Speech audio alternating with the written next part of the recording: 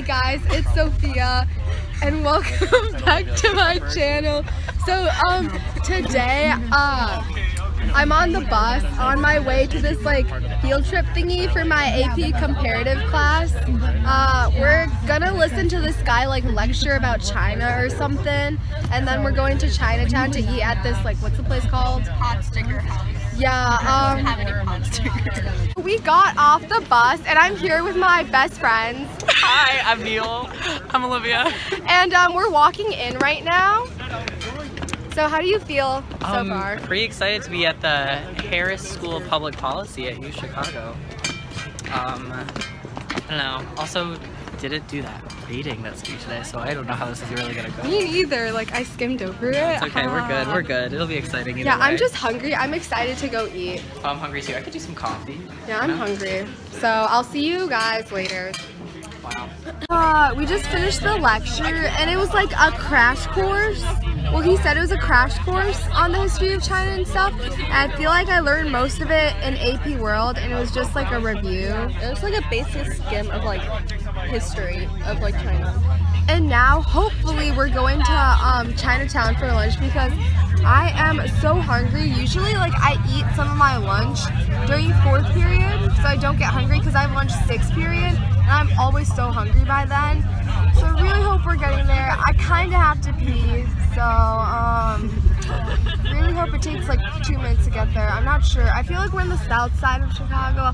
I don't know where the University of Chicago we're like is. in like the east side or something like that. Or like somewhere like that. We did pass Chinatown when we drove here, so I think we're gonna drive back and go, and hopefully in less than 20 minutes because I'm about to die. We're still like in the college campus. Yeah. It's been like a hot second, JK, like 20 minutes or something, but so I ordered this like noodle thing. The thing is, it's so oily. It's like, you can see it's dripping in oil. And it makes me feel like I can't eat it. They gave me like this much. It's just oil with noodles. Like, I really wish I got like the soup version, but it had pickled cabbage and I was like, but I would rate this experience a 3 out of 10. They have 1 bathroom, low-key very gross. Food came pretty slowly. Like, if you, I don't, like, look at this. I don't think, if that looks appetizing to you, it's just a bunch of oil. I'm probably gonna get like a heart attack from this or something, but anyways, the spring rolls were pretty good. Yeah, but that's it. Like, if you ever come here, I don't suggest getting any of the stir-fried noodles because they're just oily, so maybe get like the soup noodles or like don't get noodles at all. So, these are the people at my table. Don't be so Do you have anything to say about the food? Okay, so the food, I thought it was gonna be good, it smelled good and everything, but like, didn't taste too good. But the spring rolls and the crab rangoon was good. I didn't get the food, I'm vegan. That's the same as what she said. That was good, those like actual cashews was kind of weird if it was I just like food. I thought my soup was really good, but like the noodles are kind of greasy. So what would you guys rate this experience out of 5? 2.